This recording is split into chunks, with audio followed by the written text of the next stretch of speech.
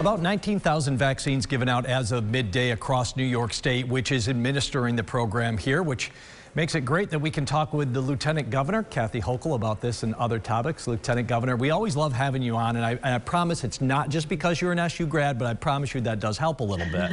Thanks for being here. Well, thanks for having me back on this show and giving me the opportunity to really communicate in real time what's going on with our response to the pandemic and now the vaccine. So thank you for the opportunity. Let's talk about the vaccine, the distribution program. Just about a week in here. How's it gone so far statewide? Well, as you can imagine, this is basically a military operation. I mean, it takes a massive mobilization effort, identifying where it should go, how to get it out there, how to literally get it into people's arms based on a priority system that dovetails with what the CDC has proposed in terms of the priority individuals. So it's been going very well. And I think that we just have to step back and take a breath and say, this is phenomenal news that we're even able to have a vaccine available to anyone by the end of 2020. We could not have foreseen this back in March. People were talking several years down the road.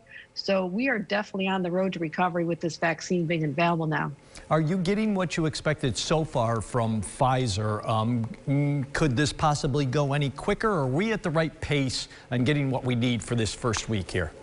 Well, this is exactly what we were told. And in fact, we were actually told that originally that the doses were 5 per vial, and now we're finding out maybe it's 6 or 7. So we're actually getting a little more volume and opportunities to serve more people than we had anticipated. But they had said they're trying to get 20 million out for the entire country by the end of December.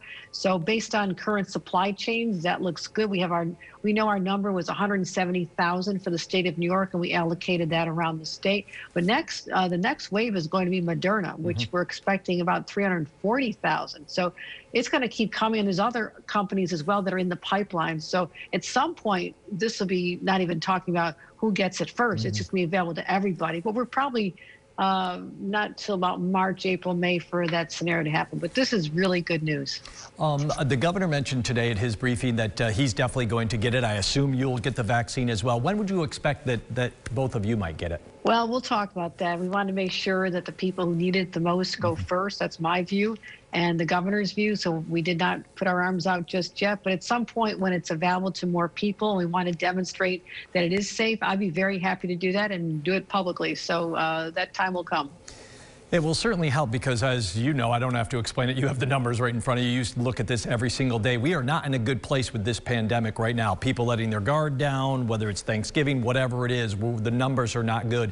Governor mentioned that a statewide pause is all about us.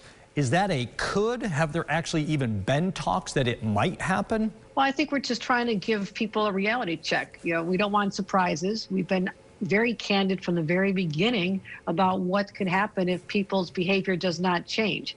We also want to say on the flip side, if the behavior changes, that people who thought it was okay to travel over Thanksgiving or have larger gatherings or didn't wear their mask when they're within 6 feet of people, or brought in relatives that they hadn't seen who hadn't been tested, that we all saw that effect from Thanksgiving.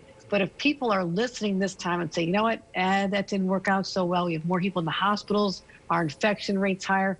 As a result, restaurants in our orange zone areas are shut down, hurting the economy, hurting those people, their employees. I think there's now people can say there's a direct correlation between their behavior and the infection rate and whether or not they're shut down. So the governor and I are saying, okay, we can also turn this around. Just think if we can stop that behavior, be smart for the next 2-3 weeks. By middle of January, we should really see a downward turn with the number of people being vaccinated now, but also driving down the infection rate while we're increasing hospital bed capacity. Watch all the national news. You see people now not able to have ICU beds available to them in our own country because there's so many people in the hospital. So that's what we're fighting against. But the positive news, we can turn this around. We've done it before. Let's try to do it again. Maybe the last thing I'm going to be able to get in with you time-wise here, this federal stimulus package in Washington, it seems like it's going to leave, again, state and local governments with that direct relief out. I'm sure you probably don't have an answer as why, but how badly is that going to hurt state and local governments? This money is desperately needed from the federal government. We've been sounding the alarm since the first stimulus package early in the spring, and they did not include state and local governments.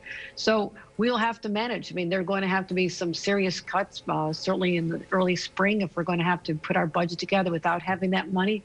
But we also are optimistic that while we may not get it as part of this down payment and money that needs to go to individuals and businesses, which is critical, we want to make sure they're taken care of.